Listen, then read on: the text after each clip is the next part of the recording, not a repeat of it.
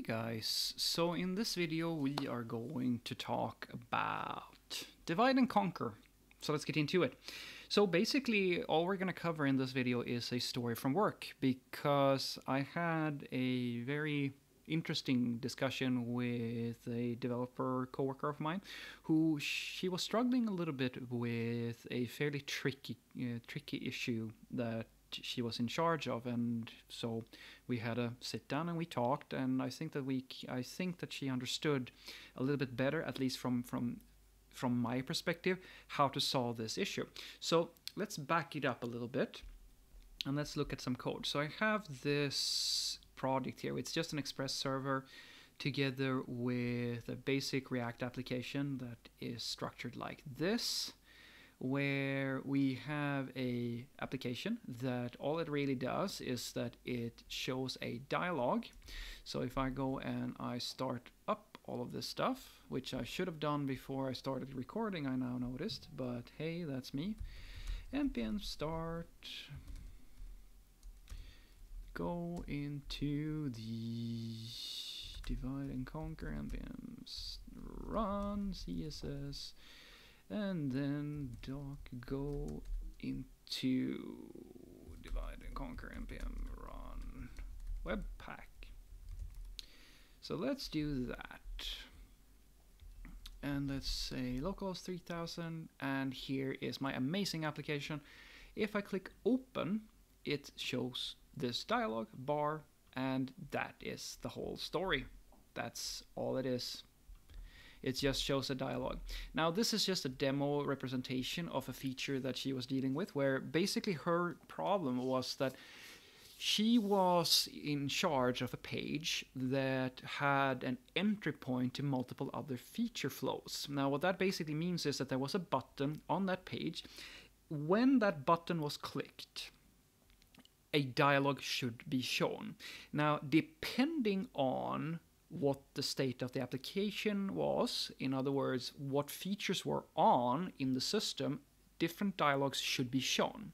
Now she had a major issue with this because the requirements kept on changing, and it was a very error-prone feature where often any change that happened led to an unexpected behavior, like this logic for when the dialogue should be shown, which dialogue should be shown, and all of this associated complexity was a big hassle for her to deal with.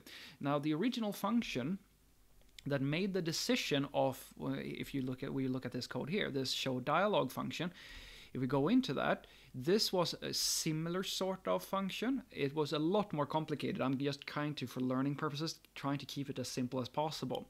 So you had a bunch of parameters that usually was a bunch of Boolean switches if one dialog was on or if it was off, etc., etc., right?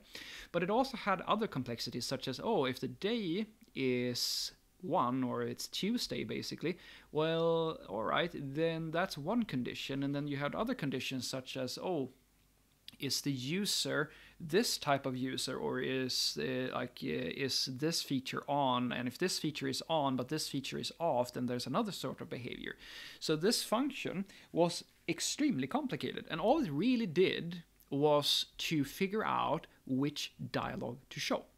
And as she was explaining it to me, she was saying, I have this problem, Fredrik. Like it's so easy, like it's so hard to figure out this logic and understand what the requirement is, and when I should show one dialog and when I should show another one. And I said, yeah, that is a very tricky problem. It's almost an impossible problem to solve. And she says, but there has to be some way for me to like make this clean and nice and simple. I just don't get how to do it. And I said, there is something we can do. It's not gonna make the complexity go away all that much, but it will probably help you create a situation where at least you have fewer errors. And so I'm gonna walk you through the things that I spoke to her about.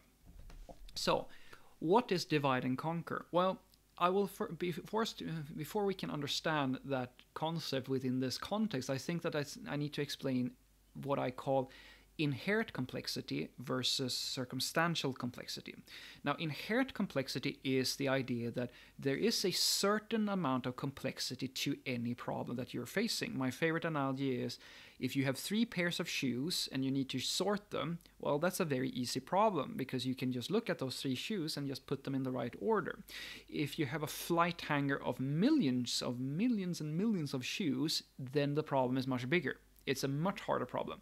And unless you find a way to become a superhuman, or you have some tool or something that makes it super easy to automatically just sort those shoes, then the problem is what the problem is. You can't simplify that problem. If you're going to have to sort shoes by hand and there's millions of them, that's going to take a lot of time. It's never going to go as quick as if you had 3. So that's complexity we can't do anything about. And the other one is circumstantial complexity. It is complexity that we have self-imposed on ourselves. And if you look at this function, this is one part circumstantial complexity, because there is complexity here that we don't have to deal with at this stage. And there's also inherent complexity, stuff that we can't change because it's part of the problem. So let's go to version 2 here. So the first thing I suggested to you was to do this. So when you have a very complicated function, like I like to call them a decision-making function, it's usually a function that has a complicated underlying logic, such as should a feature be on or off? This is a complicated function because it needs to have an understanding of a big state of information in order to answer that question.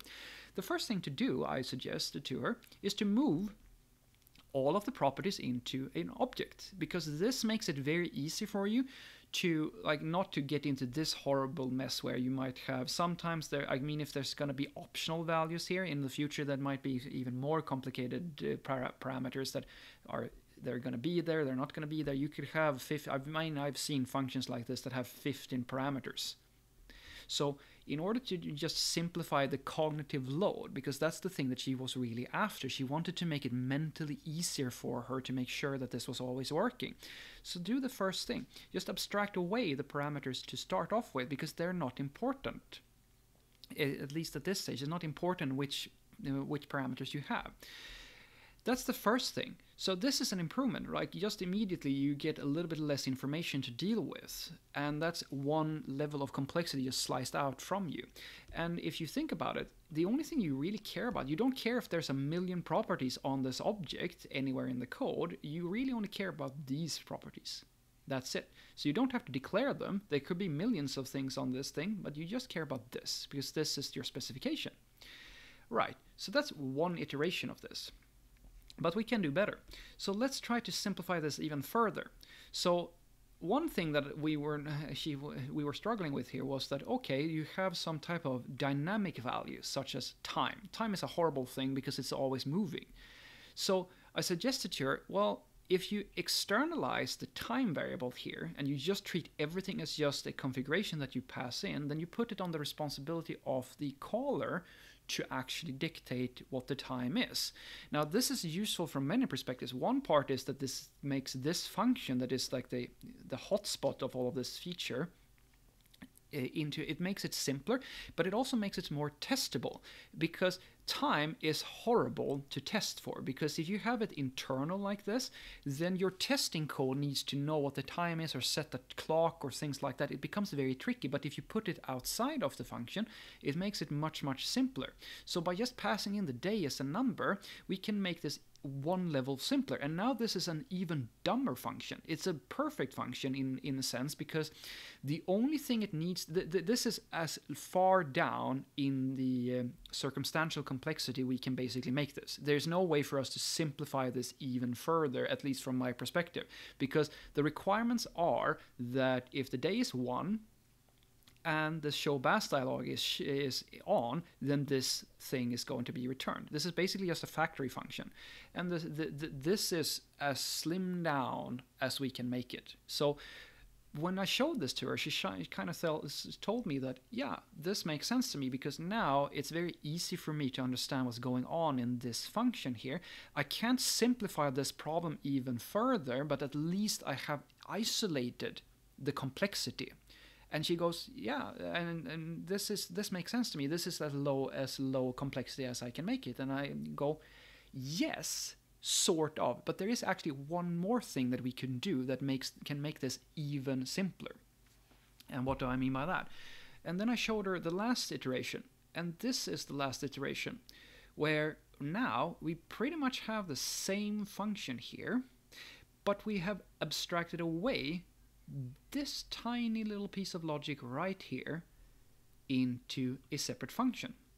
Now, why is that important? Well, it's important not in this scenario, because this may feel to you as a very simple it's a very simple comparison. It's a very easy condition to look for and understand what's going on here. But this thing here has the potential of being much more complicated. It might actually grow into a concatenated horror show of many different conditions that we're checking at the same time, and it has the possibility of actually creating even more cognitive load if you have a function that goes even more complex with a lot of ifing and anding and elsing and all of this good stuff, right? But if we do this, if we just wrap that logic in a separate function that will provide this wrapping function with the answer to the question, should the foo dialog be shown, we have made this even simpler. Now, all this function knows is that if this is true, I'm going to return that. If this is true, I'm going to return that, etc., etc. There's now no way to make... this is pretty much as simple as we can make the actual logic of this function. And then I told her, now the only thing that this function really needs to be tested for is that if everything is on or everything is off, what will happen?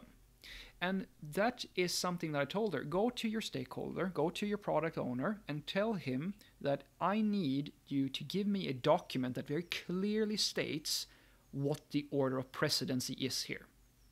I should know that this foo function should, if everything is on, this should always be the first thing that is shown. And if that's off, then the next thing should be that, and be the bar function, or the bar dialog, and then the bas dialog. And then there's no it's going to be undefined. If nothing is on, then there should be no dialog.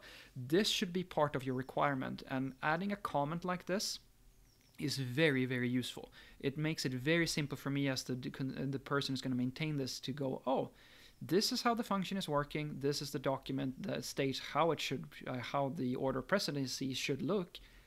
Good. If this document is updated and this is no longer consistent, then I need to update this. But this is the source of truth. This is the thing that dictates what the order of precedency should be.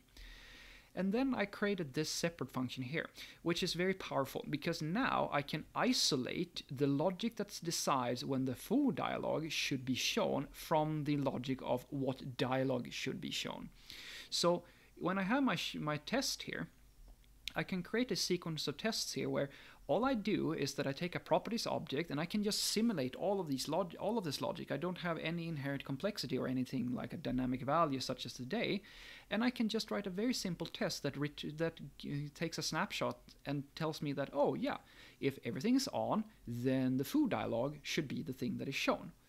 If that's off and everything else is on, well, then it's going to be the bar dialog. And if everything, you kind of just go through the hierarchy here until you go to all the way down to undefined, and then hey, it's good, it should be undefined. And in the scope of this test, or from this function's perspective, everything is now covered. I don't have to think much more about this complexity of this function. And for the show foo dialog, I can actually go granular, and I can really go into and dig deep into the logic surrounding this question. When should the foo dialog be shown? This is the divide and conquer idea. I have separated the complexity of when the foo dialog should be shown from the show dialog function. The show dialog function is now just it's a much dumber function, which is a perfect thing because this means that it's easier to change this function with confidence, and it's easier to test this function because I don't have to cover all of the internal complexity of which dialog should be shown in the same function.